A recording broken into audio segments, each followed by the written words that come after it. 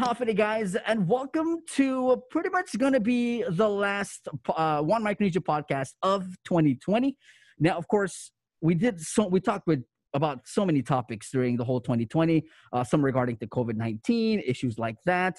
But I guess when we close 2020, I'd like to go back to our consul general office here in Guam because they are our representative. They are the office that we FSM citizens go to when we have questions, when we have issues that we kind of don't know where to take to. They're the office we go to because they're the ones who know how to help us with our situation. So with me today on pretty much the last podcast, One Micronesia Podcast of 2020, is the one and only Consul General of the Federal States of Micronesia here on Guam. It's Teresa Filepin. Filepin, kumbrad, and welcome to the podcast again. Kumbrad Vic, thank you so much. Thank you for having me on here again. It's always a pleasure. Let me start off by wishing everybody a very Merry Christmas. A very safe Merry Christmas and a prosperous New Year. Hopefully it'll be a promising one with not so much of uncertainties and unprecedented times as we've seen in 2020. Thank you. I'm glad to be here on again. Thank you. So I guess let me adjust my mic here. So I guess we'll start, and I think the big topic of the week in closing 2020, and now it's a miracle, like officials have said, it's the light at the end of the tunnel. That's what everybody's referring to, and I'm talking about the vaccine that has just recently arrived to Guam, been administered. The first 3 Guamanians have gotten the vaccine yesterday, and then from now all the way till the end of the year, the first phase is being rolled out, which is the vaccination being giving to our frontliners, who are the ones who need this in order to help us get through this battle. So vaccination is here. So I guess my first question would be, what is the office, the Consul General Office here in Guam, have in regards to vaccination information? I know you guys are in contact with DPHS 24/7. You guys are, it's a great collaboration to keep our people safe. So has there been any word, any updates as to vaccination? Thank you, Vic. And as we all know, it's been all over the news. There was a big celebration with the arrival of the vaccine to Guam. And we're very grateful that the government has decided to target the frontliners to be the first recipients of this vaccine, because they're really at the front line of this whole pandemic. Without them and their tireless effort, things would might have been a little bit more complicated than what we're seeing today. The information that the office has been getting so far is, as you mentioned, the frontliners are being targeted, starting with healthcare professionals. We unfortunately at this time we haven't been able to communicate with public health on the rollout to the general population, where a concern is I'm sure that's where you're leading into regarding FSM or FAS residents of Guam. But there is we will definitely reach out to public health and the government to see how, what their plans are after the frontliners have, been fully vaccinated. I'm sure we're talking about maybe end of January, early February, when, more vaccines are on island, and then the government can look into getting everybody vaccinated so that we can minimize or put a stop to the spread of the virus on island. There's about 112, 116 1,000 residents of Guam. So I'm sure it's a tall order for the government right now to try to fully 100% vaccinate everybody on the island. So thank you for that question. And unfortunately, at this time, we haven't really set out a course of action as far as FAS citizens being vaccinated. Okay, so but at least we know that you guys are so close to the Department of Public Health that you guys probably in the next week, are going to start the talks of how the rollout is going to be when it comes to the general population. I think that's the main plan right now. The frontline workers are in the transition right now of getting the shots. Now, I think we're looking forward to and planning. I think this is going to be a big thing. We've seen the testing as we came to the year, the general testing of COVID, but now we're moving on to the vaccine side. So that's going to be a big a challenge to face. But I know you guys are really going to come up with a big plan. And I think one of the things that I want to touch on is the education part of the vaccine. I think the big question now is, should I take the vaccine or should I not take the vaccine? So, and when it comes to, I'm talking about our citizens who, I guess what I'm trying to get to is when you talk about the vaccine, there's a lot. I mean, we could be reading up to like a 20-page on the internet about what the vaccine is, with the side effects and stuff. Is there a way where we can communicate this to our people, especially and I know Manielu has been doing a lot of translations. Are you guys, and I know maybe it's in the plan, it's in the works. Are you guys going to be translating some of this information so our people can kind of understand, what it is and make that decision? Okay, let me go back a little bit. Firstly, I want to, really commend and applaud the efforts of public health. And as you mentioned, we've been working very closely with public health throughout this whole year.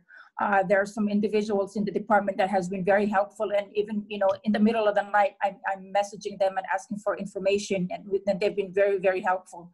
And you've seen the efforts, the coordinated efforts between public health and the FSM Association of Guam and the FSM Consular Office in reaching out into the communities as far as free testing and information dissemination on the pandemic.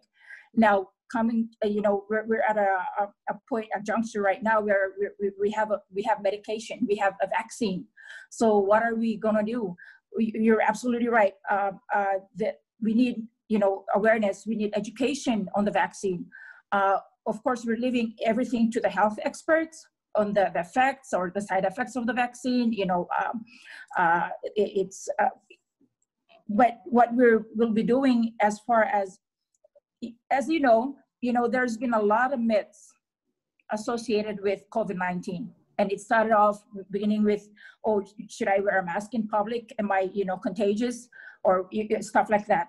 And now with the vaccine, people are asking that very question, is this foolproof? Would I be, experiencing any side effects if I take this vaccination?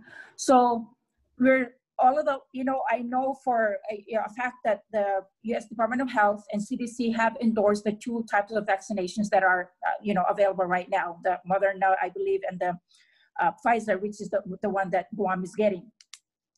So as far as, anything medically, any medical concerns regarding the vaccination, we're leaving that to the health experts. But as far as outreach and education, awareness into the community, we need to be doing that.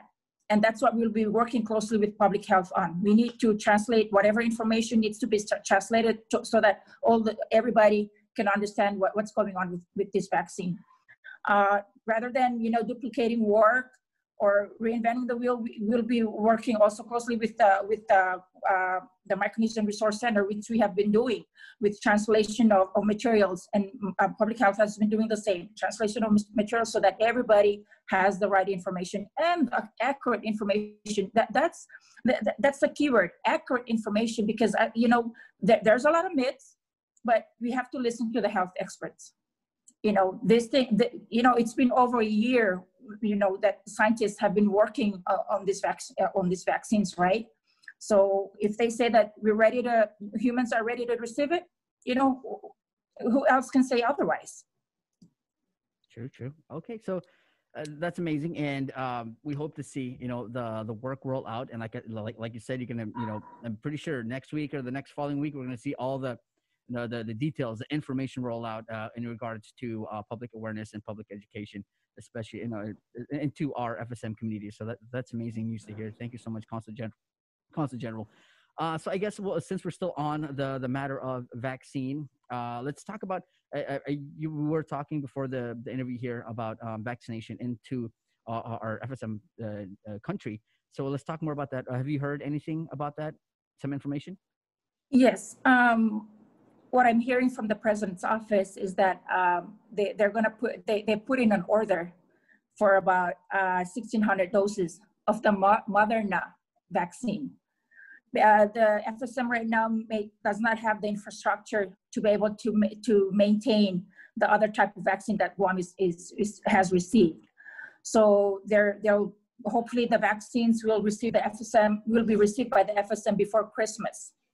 And again, and I'm sure as with any other entity, they're targeting the frontline workers. Okay, true, the FSM is still COVID-free, but they want to make sure that everybody's vaccinated. And the president has said that he wants to make sure that all FSM citizens are 100% vaccinated. So, and big thanks to the U.S. government and the treaty between the FSM and the U.S. government. And that's why the FSM is able to be receiving this assistance, this great assistance by getting the vaccine sooner than later. And I gotta say, CG, that I had the opportunity to talk with not the president. I wish I could have talked to him. He's a really cool guy, from what I hear. But I talked to his press secretary last week. We talked about a lot of things. Repatriation, which we're going to get into in just a little bit, is one of them, and Christmas drop. And one of the things that he kept going back to is he referred to this. The president kept saying as an airtight regime. I hope I'm saying it right. They want everything to be as smooth yet as safe as possible. And the FSM closed down and are amongst, I think the count now is either 11 or 12 countries in the world who does not have any COVID-19 cases. So that's a big thing to see. A small country in the Pacific Ocean without COVID-19. When coronavirus spread across the world, they made that decision, the very hard decision, to close down the country, even though all the way to a travel ban. So a decision from him is what we're seeing today, where FSM is amongst 11 countries in the world who do not have any corona cases. So an airtight regime, I believe that's what he was referring to as to be how they want to move on with things. Oh, Vic, some say that decision was drastic, and some even say, they call it draconian in nature, having the president shut down the whole country from receiving, incoming passengers. And that was basically the main goal, and behind that is to ensure that the country stays safe. And he has up till today. And as you mentioned, it's one of the few countries remaining in the world that is still COVID-19 free. And that's why when, twice the government tried to, put in place repatriation efforts. And twice they canceled at the last minute. And this is basically due to the fact that they wanted to ensure that the system is an airtight system before they start bringing people in to prevent the virus from getting into the borders, right? So when they realized that there are some details that needed more attention, needed more improvement, that's why they had to cancel. It's unfortunate. It wasn't a very popular decision, especially for those that are stranded abroad, but it needed to be done to ensure that the country remains safe. And look where we're at today. We're talking about vaccines. So, and what I'm hearing right now is the travel ban to the FSM has been extended until until the end of January. But we're looking at getting vaccines as soon as next week, as soon as before Christmas. Wow. Yeah. So if everybody is able to get vaccinated, those that are in country and those that are living abroad and want to return home or go home for a visit, I know it's been a long delay and there's a lot of frustration, a lot of homesick and all of that in place, but a vaccine is right around the corner. So And I trust our government to, fully, the goal of the government is to ensure everybody's safety, everybody, not just one person or two, but everybody's safety. And having been able to keep the country COVID-free this whole time is very, like I said, it's not it hasn't been a popular decision by, felt by most, but it is what it is. And we're here today, and FSM is still COVID-free. And and I gotta say, and what officials here in Guam are calling it a light at the end of the tunnel, with the vaccine. So we, like you said, probably next week they're gonna roll out the vaccines to the the FSM, and then start with our like everybody has been doing it. Start with the frontline workers, all the way down to the general population. So I this is when the vaccine rolled out, I think it was a good news for everybody. I think it was the best Christmas news I know, ever. right? Yeah. Because now we know that maybe not next month, but maybe just February or going into the summer next year, that people can get to go visit home, especially for us. I posted some GoPro pictures of Yap, and people thought, hey, are you in Yap? I'm like, no, these were photos that I found, and they remind me of home, and I can't be at home during the Christmas season. So this is a good news, and I think we should all see this as a big win for humanity. But at the same time, I'm excited too. I can't wait to go visit our home island.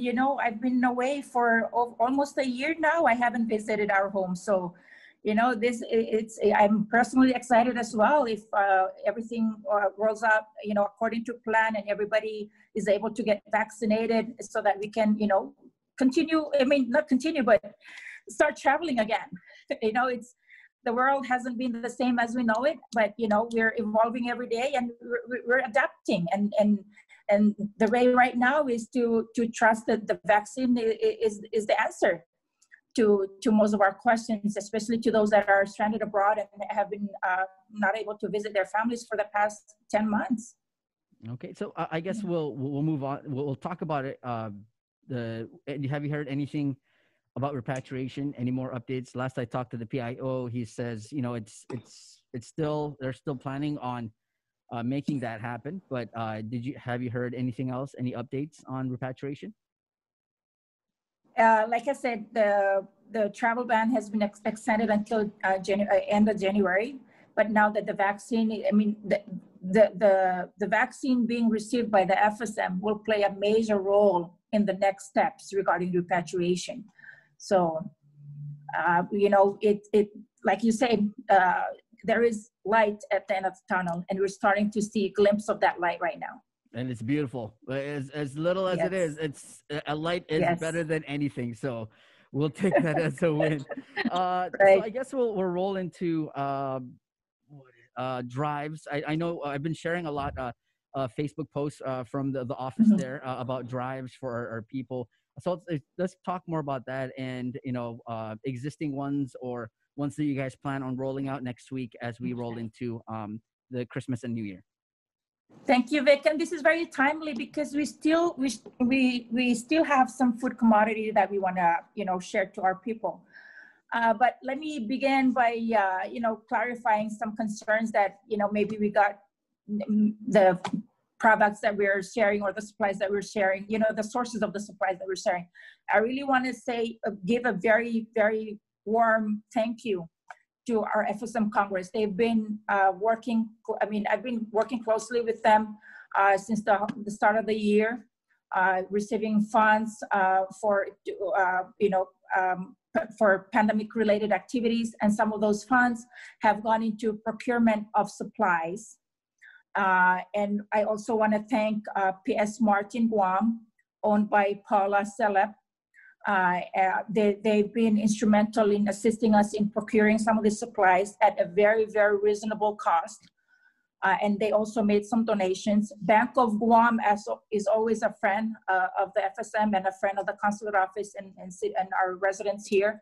They also did a drive and then gave us the proceeds from that drive.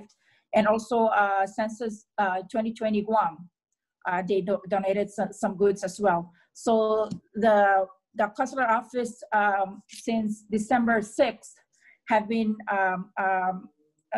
distributing food items, packages to FSM stranded citizens in Guam, and as well as anybody else, if any residents that need. So we still have some supplies here at the office, and we're encouraging everybody to come out if you need, a little something extra. Please come out and receive your package. And we're also giving them to clients that are visiting the office daily. So big thank you to these organizations and individuals that assisted in putting this together. I want to also thank the volunteers, the many volunteers that the office has received over the course of 2020, and especially to our UOZ, our FSM students, FSM citizens attending UOZ. They've been tremendously helpful, and just a quick phone call to them and they make themselves available and come and help out. So I'm very, very grateful to a lot of people, especially to our Association of Guam, FSM Association of Guam, the many donors that have helped in the past, and the students, our students that are going to school here. They've been really helpful. They helped us through PUA assistance. They helped us through stranded citizens assistance, and now they're helping us through giving out, distributing food commodity. So yes, we're still doing that. For future plans of food drive, we'll keep announcing once things those activities arise, or we have plans for those activities. We'll keep posting. Stay tuned to FSM Association of Guam Facebook page. We post our what's happening on there. Okay. Well, that's awesome. It's really a thing when, especially during this time when everybody is suffering, that we come together as a community, as to help out in any way we can possible. Before we close out, I just want to ask: have you been? How are our stranded citizens here on Guam? How's everything going with them? Have you been checking on them? I know they're hanging in there, and I think the thing with our citizens is we hang in there. We go through the hardest times, but we hang in there. And I know they're hanging there, and they miss home so much, but they're hanging in there. But Vic, we're resilient people. We're islanders, and we're resilient people, and we're a group of people that are caring and giving. So while while some decisions that our leaders are making are not popular to everybody, but it's we have to know that it's the best decision for the mass for the whole population, for the whole country. So for our citizens that are stranded here, I have to admit that we haven't been able to reach out to every single one of them, like personally go visit them, but we receive calls and inquiries, and we try to assist however we can. For our MyCare patients, we're in contact with them on a daily basis, whatever their needs are. Maybe go to the hospital, go to their appointments at a clinic. We're assisting with that. Even go to take them to the bank, provide rides to the bank or to the stores. We assist with that. But a little bit of more good news right now is there's a second strand of financial assistance to our stranded citizens here. So, and the money is right now as we're speaking, checks are being printed by my staff to go to our stranded citizens. Those that receive their initial payments via direct deposit to their bank accounts, they'll receive their funds through the same method. Otherwise, their checks will be printed, and we're going to start calling people as soon as we finish here. So it's been quite a year. It's been quite a year. A lot of hardships and a lot of heartaches and everything. But we're getting to a point where we can say that things are more smoothly and things are not as uncertain as before. Amen. CG, thank you so much for the time again. I guess we're in closing here, and I think it was perfect and good timing that we got you guys on here to close out 2020. So what a year we've been through, the struggles you said.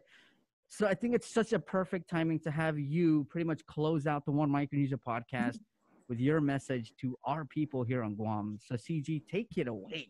Thank you so much, Vic, and thank you, KUAM. Thank you, One Micronesia. A very Merry Christmas to each and every one of you, our viewers. It's been a difficult year, but we're getting somewhere. And as I said, we're resilient people.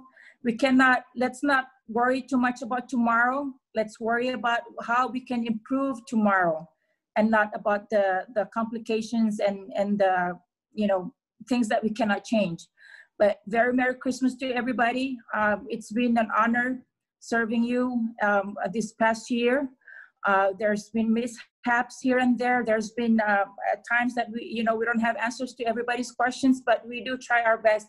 And my staff here has been great support. And without them, this office cannot operate how it's been operating. So very Merry Christmas to everybody. And let's welcome 2021 with a good note and a very promising year. Okay. All right. And guys, Thank you. If you're watching on the Facebook Live right now, it's going to be rolling on TV, TV8, TV11. Hello, Yap. I just want to say magasin to my family and everybody in Yap. So what I was about to say, CG, is everybody watching right now, let's just all put a hand, especially our FSM citizens here on Guam. Let's put a hand together for this office right here. CG in leadership, leading the way. Like you said, you entered into a 2020 year with nobody expected this to happen, but you pulled through. We're at the end of it, the light at the end of the tunnel we kept talking about as a CG. To you and your office and to your partners, thank you guys so much for all you. Thank you, everybody. Thank you, Vic Camarada. Okay, guys, so that pretty much concludes another One Micronesia Podcast in the books for 2020. Let's head into 2021 and let's hope for better things. Until then, my name is Victoriois, signing out. Peace.